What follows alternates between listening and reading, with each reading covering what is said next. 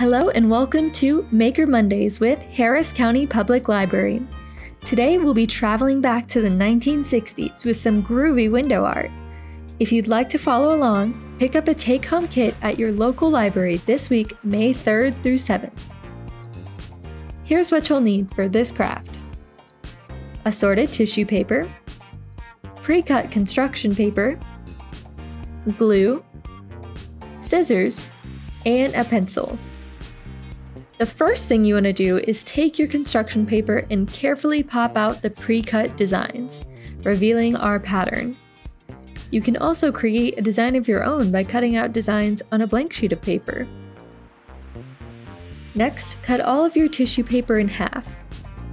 Then lay a piece of tissue paper on top of the pattern. Trace the shape of the cutout with a pencil, making sure to draw your outline in the middle of this black line. Then we can cut it out and it'll overlap a bit. Repeat this for your remaining cutouts.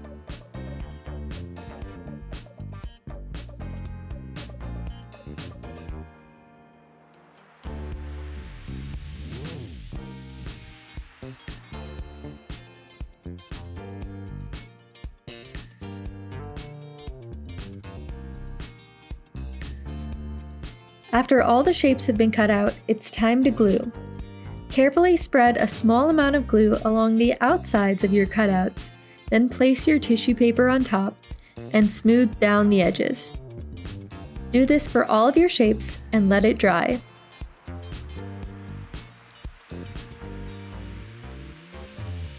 Flip it over and your groovy masterpiece is complete. Display it in a window so it catches the light. Ready to try out this craft for yourself? Head over to your local Harris County Public Library this week to pick up a groovy 1960s art kit. Ask for this colorful activity when you visit us curbside. Kits are available for customers of all ages while supplies last. Thank you for joining us this week on Maker Mondays, and be sure to check out your local library for more book recommendations and inspiration.